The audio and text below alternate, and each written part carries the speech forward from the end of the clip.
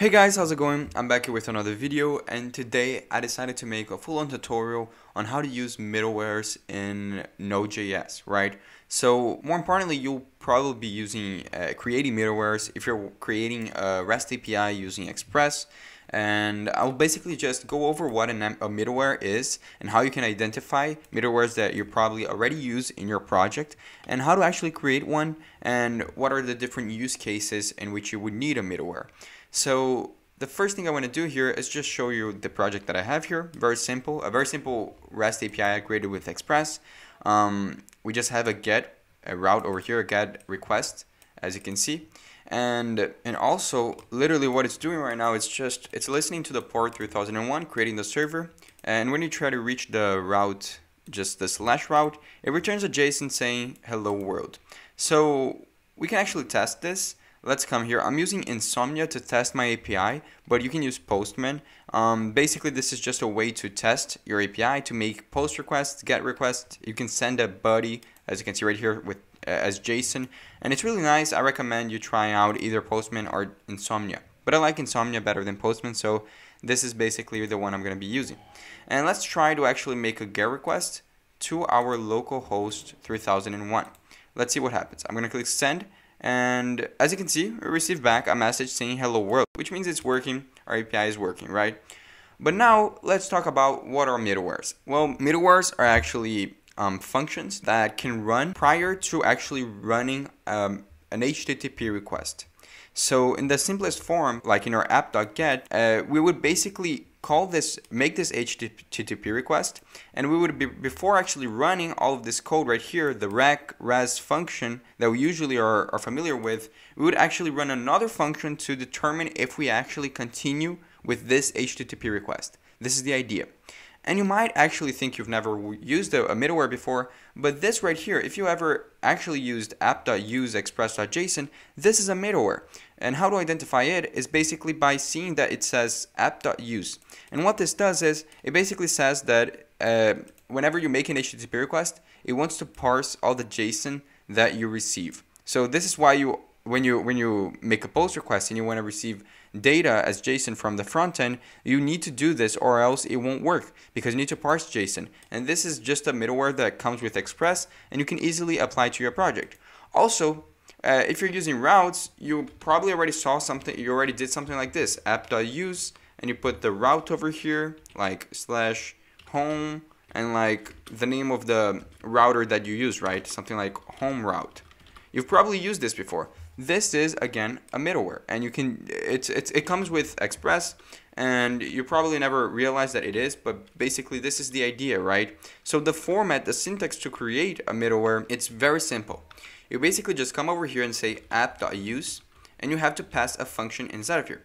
For example, let's create a simple middleware that will be called for every single HTTP request. Basically, we'll have to have a function inside of here. So let's just create our function.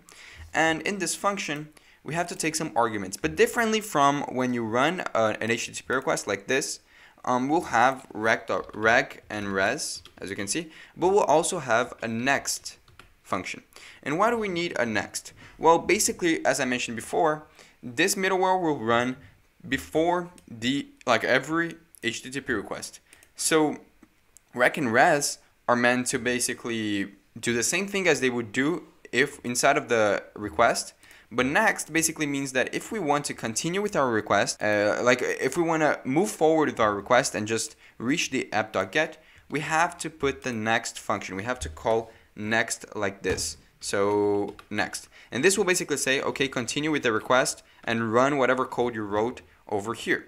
So in our middleware, we'll have this, and for now, let's just write the simplest middleware possible. The only thing it will do is it will just call console.log. We'll just console log the message middleware called. And let's just check to see if this is working. So let's save this, and when we just do it like this, like just say app.use, similar to the express.json, this right here will be applied to every single HTTP request. But there are ways to apply a middleware to just one request, and I'll show you guys. We're going to create a middleware that makes a lot more sense and is a lot more applicable to use cases right after this, but basically this right here, as it stands, will be applied to every single HTTP request that we create. So let's save this. I'll open up my terminal here. I'll close my terminal. I'll clear this and I'll run my project again to satisfy the new changes. And now let's try to make that request in Insomnia, right? Let's come over here in Insomnia, click on this, and now let's click on send. You can see that it works similar like it was before. It's just displaying hello world. But now let's look at our console. And as you can see in our console, it says middleware called. If we try to run this again, it will say middleware called again. But now let's test and see how it would work if we didn't have the next function. Let's just delete this. And let's save it. And now let's run our server again. So the server is running. Let's see what happens. Let's come here to Insomnia and let's press send. And as you can see, it's continuously making the request and it will never end. The reason for that is because it never says, like in our code, it never says the project to move forward to the request. And at the same time, it's not telling the request to be finished. So if we wanted to finish the request here, we would have to say something like res.send, similar to when you're working with a normal HTTP request. So this is the idea.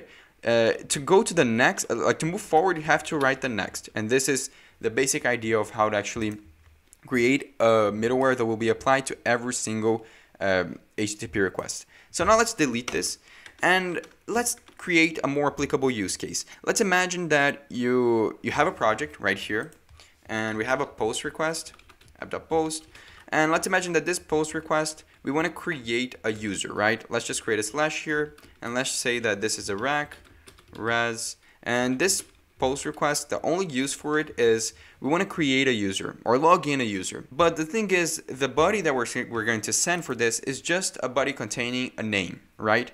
And we want to send back a message saying you logged in, for example, or you created your account, you logged in, something like this.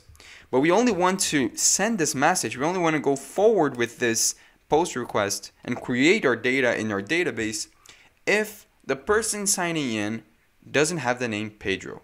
So this is the use case, right? We want to check to see if the name of the person is Pedro. If it is, we want to move forward with our request. If it isn't, we want to send back a message saying, hey, you're Pedro, you're not welcomed here, right? So how do we actually do this? Well, we're going to create our own middleware that will be applicable to each HTTP request that we want to apply this method. So to create our own middleware, it's very simple. You simply just create a function.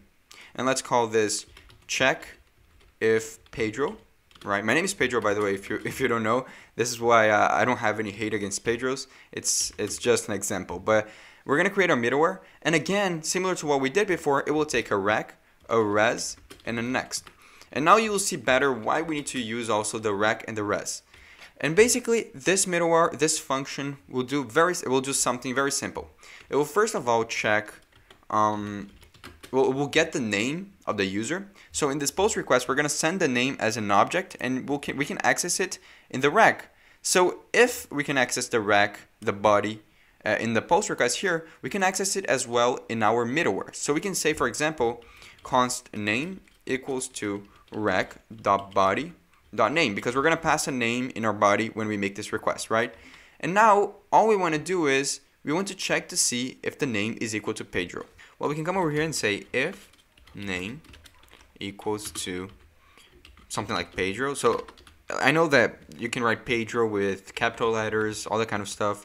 But let's imagine, since this is an example, I just want to ban people who have Pedro written like this. So if the name is equal to Pedro, and inside of here, we can just say res.json. Because if the name is Pedro, we want to send a JSON with an error saying something like, yo, we don't allow Pedro here.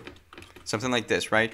And we save this. And now if the name is equal to Pedro, then this is the response.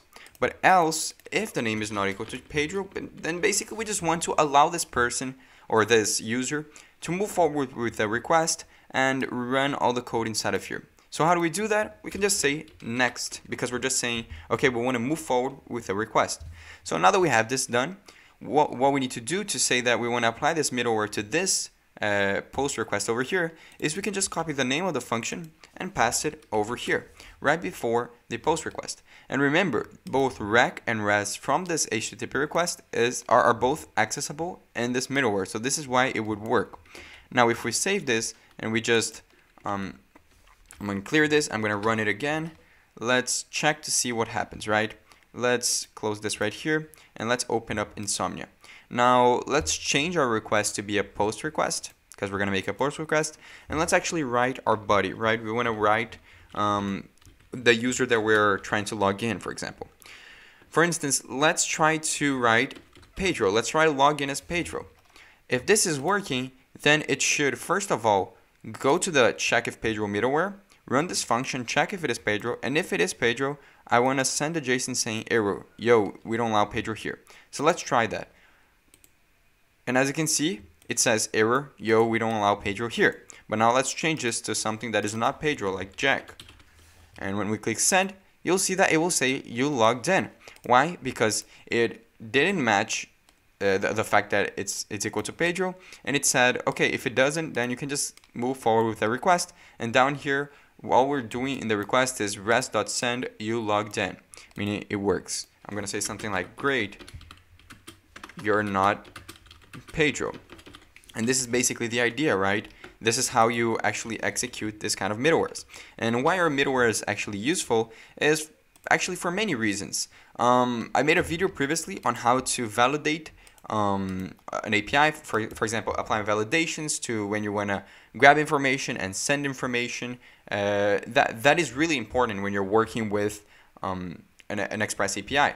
So to do that, I created a middleware that will basically apply a validation whenever I make a request. So that's extremely important. That is a great use case. Also, if you want to handle errors, if you're trying to reach an API, like a URL, a route in your API that doesn't exist, you might want to create a middleware to handle that error, or else your project will just crash, right? So these are many different use cases to why you would need a middleware. So that's basically it. I really hope you guys enjoyed this video. If you enjoyed it, please leave a like down below and comment what you want to see next. Subscribe, because I'm posting 3 times a week actually. I used to post every single day, but for the next couple of weeks, I'm going to post 3 times a week because I want to improve the quality of the videos. And also, I am under like a lot of work due to university, internship, interviewing, that kind of stuff. So I currently don't have a lot of time, but I'm going to post 3 times a week. And I really hope you guys will enjoy the video. So yeah, hope you guys enjoyed it, and I see you guys next time.